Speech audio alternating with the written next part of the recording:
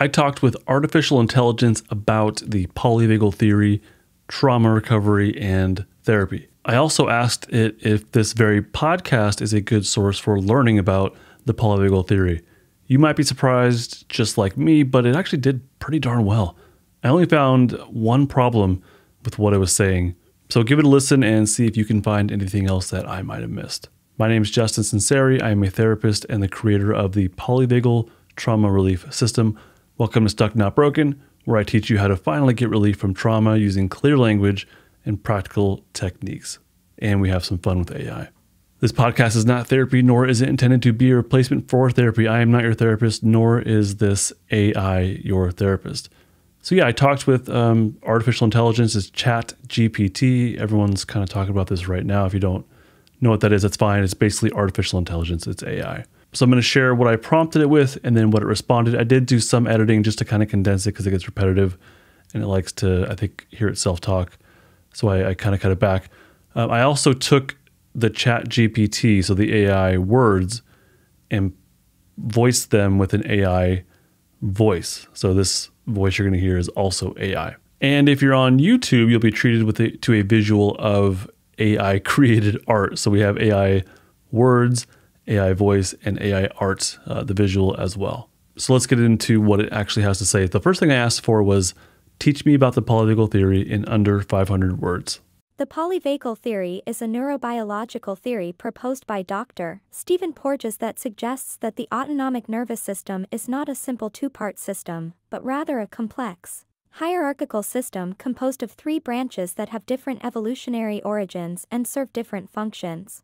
Yeah, that first part it pretty much got right. But let's get more detailed. The first and oldest branch is the dorsal vagal complex, which is responsible for immobilization and dissociation in response to life-threatening situations. This branch is also known as the freeze response. Now, this is the only thing that I really caught as being a problem, and if you are an active listener to this podcast, you know that the polyvagal shutdown state is not the same as freeze. These are words that get mixed up a lot, but these are distinct things. Shutdown is different than freeze, and I actually ask it about that in a minute. So let's continue on with what the AI has to say about polyvagal theory. The second branch is the sympathetic nervous system, which is responsible for the fight or flight response. This branch is activated in response to perceived danger or threat. Yeah, they got that right too. The third and most recent branch is the ventral vagal complex, which is responsible for social engagement and connection. This branch is activated when we feel safe and secure in our environment and allows us to engage with others in a calm and connected way. I would say that yes, it got it once again. The third and most recent branch is that ventral vagal, the myelinated ventral vagal pathways, responsible for safety and social connection. So another check. This next part I think is interesting as well. According to the polyvagal theory, these three branches of the ANS interact and respond to each other in a hierarchical way. When we are faced with a potentially threatening situation, our ANS will first try to activate the ventral vagal complex. If this is not successful, it will then activate the sympathetic nervous system. If the threat is overwhelming or cannot be escaped, the dorsal vagal complex will be activated, leading to immobilization or dissociation. So what is this AI describing here? It's describing the polyvagal ladder.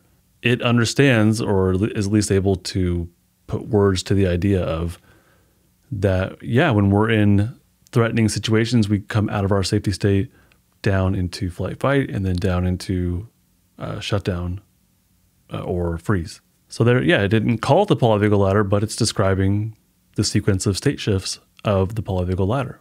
It then transitions now into talking more about mental health and trauma. The polyvagal theory has important implications for understanding and treating mental health disorders. For example, individuals who have experienced trauma may be stuck in a state of dorsal vagal immobilization, leading to symptoms such as dissociation, numbing, and depression. Treatment approaches that focus on activating the ventral vagal complex, such as mindfulness, social support, and physical exercise, can help individuals shift out of this state and move towards healing. Overall, The polyvagal theory provides a useful framework for understanding the complex ways in which our nervous system responds to different situations and how this can impact our mental and physical health. I would say overall, so far, the AI is doing a really good job of describing the polyvagal theory. And this is that first 500 words that I'd asked it for. So I did ask it for something else to clarify. I said to it, you said the third and oldest branch is known as the freeze response. I have also heard it referred to as the shutdown response. And then I asked it, have you also heard the same thing? And this is its response. I apologize for the mistake in my previous response. The first and oldest branch of the autonomic nervous system, as you mentioned, is actually referred to as the shutdown response or the dorsal vagal response, rather than the freeze response. This response is associated with immobilization, dissociation, and conserving energy in response to life-threatening situations. The freeze response is a term that is often used to describe a specific aspect of this shutdown response, where an individual may feel paralyzed or unable to move in the face of a perceived threat. This term is more commonly used in the context of psychological trauma and is often associated with symptoms of post-traumatic stress disorder, PTSD. Thank you for bringing this to my attention, and I hope this clarifies any confusion. Then I told it, you are welcome. Thank you for confirming. Does the polyvagal theory have something to do with trauma? Yes, the polyvagal theory has significant implications for understanding trauma and its effects on the nervous system. Traumatic experiences can cause dysregulation of the autonomic nervous system, leading to a state of heightened arousal or a shutdown response. And what it's describing here is being stuck in a flight or fight or a shutdown or freeze. So it's describing being stuck in a defensive state, which is the definition of trauma through this somatic lens, specifically the polyvagal theory lens, is that trauma means that we are stuck in a defensive state. It goes on to say, when an individual experiences a traumatic event, the sympathetic nervous system may become activated, leading to the fight or flight response. If the threat is overwhelming or the individual is unable to escape, the dorsal vagal complex may become activated, leading to a state of immobilization or dissociation. Over time, chronic stress and trauma can lead to dysregulation of the autonomic nervous system, resulting in symptoms such as anxiety, depression, and post-traumatic stress disorder. What it's describing here, I'm actually pretty impressed with, because it's describing the two distinct paths to trauma, or to being stuck in a traumatized state: the acute life threat reaction and the chronic disruption of connectedness. I think it's seriously, I'm just impressed at this point that it was able to name and differentiate those. It didn't name it the same way I did, but the concepts are there. And this next part is actually where I am even more impressed. According to the polyvagal theory, the ventral vagal complex plays a crucial role in healing from trauma. By focusing on activating the ventral vagal complex and promoting regulation of the autonomic nervous system, individuals can move towards greater well-being and recovery from trauma. I mean, this is not bad at all, right? It seems to understand, in its own way, the role of the safety state in trauma recovery, which is absolutely crucial. Actually, that's the word that it used, was plays a crucial role in healing from trauma. It is absolutely essential. And I would describe more of how that is, but it does that for me. I asked it, what would you recommend be the first step in trauma recovery when looked at from the viewpoint of the polyvagal theory? From the viewpoint of the polyvagal theory, the first step in trauma recovery is to establish a sense of safety and security. Creating a sense of safety is essential for promoting regulation of the nervous system and initiating the healing process. It actually gives us some recommendations on how to do this, but just for time's sake, I'm going to take that out. But I'll put it in the description if you want to read its 4 responses, or its 4 recommendations that to establish a sense of safety and security, as it calls it. Then I just go to the description and you'll find it there. But what I ended up following up with is, I said, oh, so safety needs to be built within someone who is traumatized before they begin to process traumatic memories and build resilience? ? Yes, that's correct. According to the polyvagal theory, Safety and security are essential for promoting regulation of the nervous system and initiating the healing process. Establishing a sense of safety and security is critical before an individual can begin to process traumatic memories and build resilience. By addressing safety and regulation first, individuals can better tolerate the emotional and physiological arousal that may arise when processing traumatic memories. And it actually touches upon something here that's really important as well, and is very much a polyvagal thing, which is building the strength of the vagal brake. It understands that having that safety, that vagal brake development, is so important before beginning trauma work. It knows that this can lead to more distress tolerance. And we know, I don't know if it knows it, but we know that it actually might even lead to some curiosity about what it's like to have that stuck defensive state, to be able to welcome it, to be able to normalize it, validate it, and actually be curious about what it's like to have that within our bodies. But yeah, it's identifying the vagal brake here and the importance of building that before moving forward with trauma work. So then I asked it, do you think it's ever a good idea for a trauma survivor to ignore being in their polyvagal safety state and just start processing the traumatic experiences they have been through? No. It is generally not recommended for a trauma survivor to ignore being in their polyvagal safety state and just start processing traumatic experiences. Trauma can dysregulate the autonomic nervous system, leading to a state of hyperarousal or shutdown, and ignoring the importance of safety can exacerbate this dysregulation and make the healing process more difficult. When an individual is in a state of dysregulation, processing traumatic experiences can be overwhelming and re-traumatizing. It is essential to work with a trained therapist or healthcare provider who understands the polyvagal theory and can guide the individual through the process of establishing safety and regulation before beginning to process traumatic memories. And this is I completely agree. And this is exactly how I work as a therapist. This is how I created my polyvagal trauma relief system. Yeah, this is how I work. And hopefully, if you're working with someone who's polyvagal informed, that they're doing the same thing. The safety state is so unbelievably important to have that active and to build the strength of it before going into, if you're going to go into the more direct trauma work. We don't want to re-traumatize people. We don't want to just bring up these things all over again and then just have it be reinforced. That's not what we want. That would probably be the opposite of what we want. It goes on to say, additionally, it's important to note that the process of trauma recovery can take time and may involve several steps. Rushing through the process or skipping steps can lead to further dysregulation and can ultimately impede progress towards healing and recovery. Therefore, it's important for trauma survivors to take the time they need to establish safety, regulate their nervous system, and work with a trained professional to develop a personalized approach to healing that works for them. And then I asked, is therapy necessary for someone living in a traumatized state to live a happier and more connected life? While therapy is not necessarily a requirement for everyone who has experienced trauma to live a happier and more connected life, it can be an effective tool for healing and promoting resilience. Therapy can provide a safe and supportive environment for individuals to process traumatic experiences, develop coping strategies, and learn new skills for managing stress and regulating their nervous system. This got me curious. I was wondering if, can this AI, does it understand how the therapeutic relationship benefits someone? So I asked, how does the therapeutic relationship benefit someone who is traumatized? What does the polyvagal theory have to say about this relationship and how it helps? And I was pretty darn impressed with its response. According to the polyvagal theory, the ventral vagal complex plays a crucial role in social engagement and connection, and the therapeutic relationship can activate this branch of the nervous system and promote healing.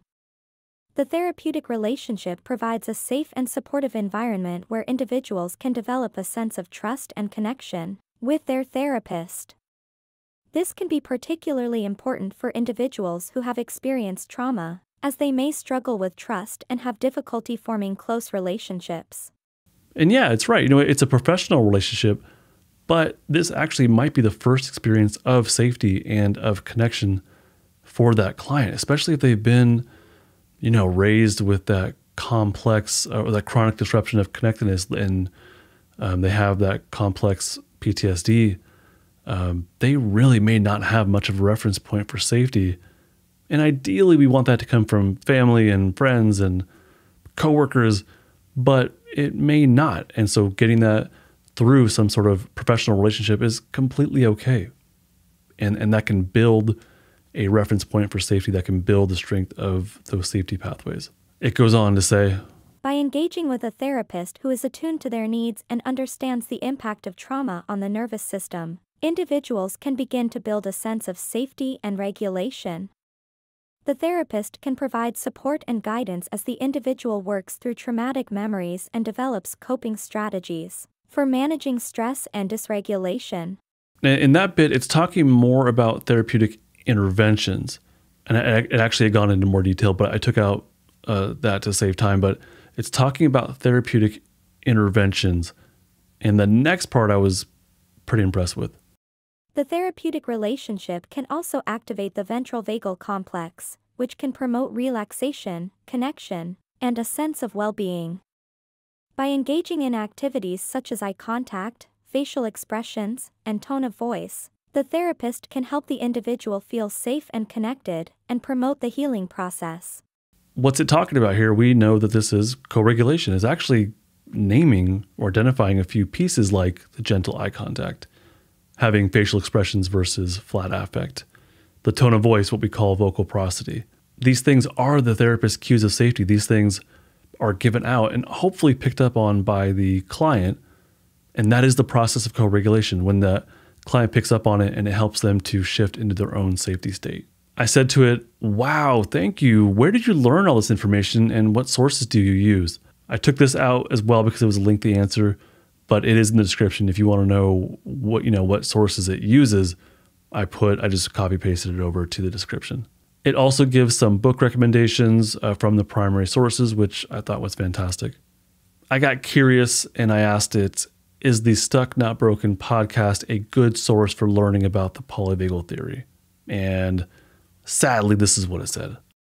I'm not familiar with the Stuck Not Broken podcast, but there are many resources available on the polyvagal theory, and it's important to approach any source with a critical eye and seek out reputable sources that are grounded in scientific research and clinical practice. And that kind of hurt my ego a little bit there. I'll use that word. But no, realistically, it didn't, because the way that this AI stuff learns, it's not like up to date. It has a ton of information that's been fed into it. But if you ask it about current events, if you ask it about newer podcasts and whatnot, it may not know what the heck you're talking about. I asked it about Brad Pitt, it knew that. I asked it about me, it had no idea. I'm just not relevant enough yet. What it did give me, though, was 5 different ways for you to evaluate a polyvagal source. And so what I invite you to do, I'm going to play these here, and I invite you to ask yourself these questions about this podcast, but also about other polyvagal resources that you might be taking in. Not all of these resources are created equally. Not all of them are building their information from the primary sources. Actually, in my private community for my course students, somebody had shared what looked like a polyvagal-informed image or infographic, and I had posted it for everyone to kind of dissect. And there was a few things that this person got wrong, and so all my Polyvagal 101 course students, they were able to be like, oh, this is wrong, and this is wrong, and this is wrong. Here's what the AI recommends for you when it comes to evaluating the sources, and then we'll wrap it up after that. When evaluating a source, some questions to consider include: is the source based on scientific research and clinical practice? Is the information presented in a clear and accessible way? Does the source provide practical strategies for applying the polyvagal theory in daily life or clinical practice? Does the source acknowledge the complexity and nuance of trauma and the nervous system? Does the source emphasize safety and regulation as essential for healing from trauma? I hope you enjoyed that. I was actually pretty darn impressed that it was able to express the polyvagal theory pretty darn clearly and accurately. I only had really one issue with it. But what did you think? Feel free to email me at justinlmft@gmail.com. Did you pick up on anything that I didn't see? Because I think it did. I was shocked. I'm like seriously surprised that it did a good job, I think. It is kind of scary to think about what could be possible with a tool like this, and also our culture of mass consumption of information and entertainment and whatnot. And I was able to put together this plus, so I use the AI for this, I use AI for the voice, I use AI for the image on YouTube, and probably for the YouTube thumbnail as well. At some point, we're going to have AI be able to make entire movies for us. It's not perfect, but it's pretty scary. So I really encourage you to scrutinize the heck out of whatever source you're taking in, including mine as well. Scrutinize the heck out of it. I have started to implement some AI things, not just the imagery, like on YouTube or on my website. I've started using some thumbnails that use AI art, or quote unquote art. But I've also used this AI that created, the answers for this. I've started using that to take my my YouTube or my blog and to summarize what's in it, so I could use that for like SEO stuff. But I've also used it to give me ideas, and I can use that to as a springboard on what to provide for you as well. So I am using these as a tool. In no way am I relying on them. I use it more as a tool that I then refine and sculpt into what is more accurate and based on primary sources, because it definitely gets stuff wrong. But in this instance, it did pretty darn good. I hope you enjoyed this as much as I did. I actually have a gift for you. It's a nifty gifty. It is my polyvagal checklist. If you go to justinlmft.com/polyvagal checklist, you can download it for free. Simply sign up for my email list, and you'll be able to download that right away. And you can use that checklist as a guide, or as you're doing your polyvagal research to check off what you're learning. But yeah, you could also use it as a guide on what to learn next. That's on justinlmft.com/polyvagal checklist. And of course, there'll be a link in the description. Fellow Stuck Now, I'm not sure if this episode is helpful in your trauma recovery, but I think it's just kind of fun and interesting, at least for me. I'm not just a polyvagal nerd, but I like this kind of tech, nerdy AI stuff. At least I'm interested in, and I have some time to play around with it. I hope you enjoyed that as well. Bye. This podcast is not therapy, not intended to be therapy or be a replacement for therapy. Nothing in this creates or indicates a therapeutic relationship. Please consult with your therapist or seek for one in your area if you are experiencing mental health symptoms. Nothing in this podcast should be construed to be specific life advice. It is for educational and entertainment purposes only. More resources are available in the description of this episode and in the footer of justinlmft.com.